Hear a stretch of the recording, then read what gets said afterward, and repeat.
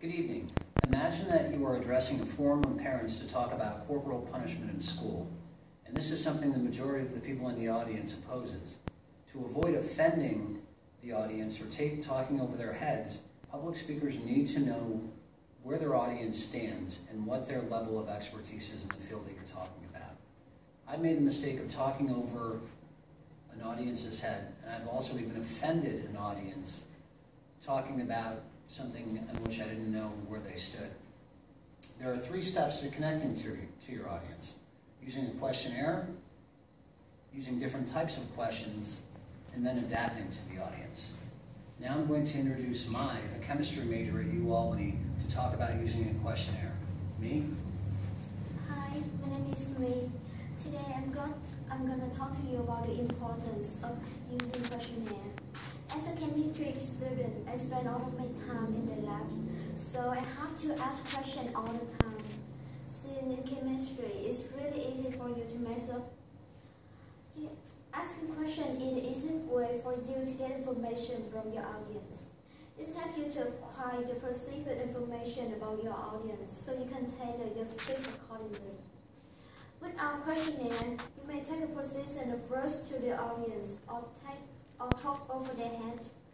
For example, I can talk about hydration, a PFC, high performance liquid chromatography, or fluorescence, and no one gonna have an idea what I'm talking about.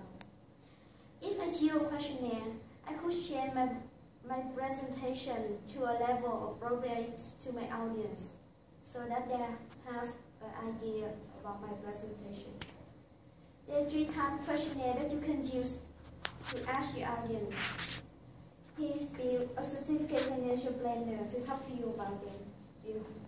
Okay, so there are 3 different types of questions you can ask your audience to get more information. The first is called a fixed alternative question, and that could be, for instance, yes, no, or not sure is the answer, possible answers.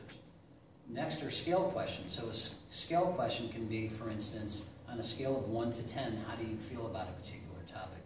And finally, there are open-ended questions. And an open-ended question might be something like, how do you feel about corporal punishment in school, without a yes or a no or a scale? So these are the 3 different types of questions you can use to get information about your audience. And here is Hurbert, a competitive retailer, to brief you on audience adaptation. Hurbert?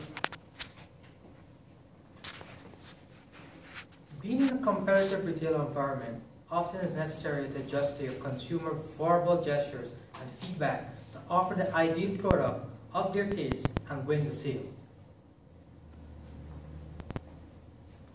Just as my sale encounters, the main purpose of a speech is to connect with your audience, and to effectively do so, you must analyze and adapt to the audience.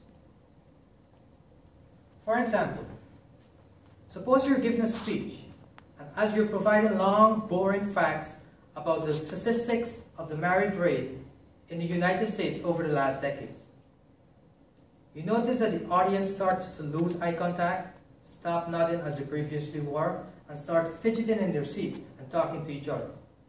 At this point, you need to adapt to your audience to regain their attention. You can do this by asking a question or by restating your main point. While this is a perfect example of adapting during the speech, a good way to adapt before the speech is to know the interest knowledge level of your audience with respect to your topic. As previously discussed, you can acquire these information through the use of a questionnaire. Perhaps you're giving a speech on global warming. Maybe it's something that your audience have in-depth knowledge on and interest on. So you should need to go more in depth. And this is a perfect way of adapting to your audience after the speech. Perhaps they have in-depth questions that you need to prepare yourself for responding appropriately and accurately. I trust that you can now see that adapting to the audience is important. The aim of any speech is to connect with your audience. To allow maximum connection with your audience, a speaker must learn about and adapt to the audience. In doing so, a speaker must use a questionnaire, ask questions, and adapt to the audience. Audience connection equals perfection. You don't want to be that person that gives a speech where no one acquires any knowledge or information. You don't want to give a speech where you prepare for months with sleepless nights and hours of practice and you completely lose your audience attention. Follow these steps of using a questionnaire, asking questions, and adapting to your audience, and you can guarantee that awesome speech. Connection is perfection. Thank you.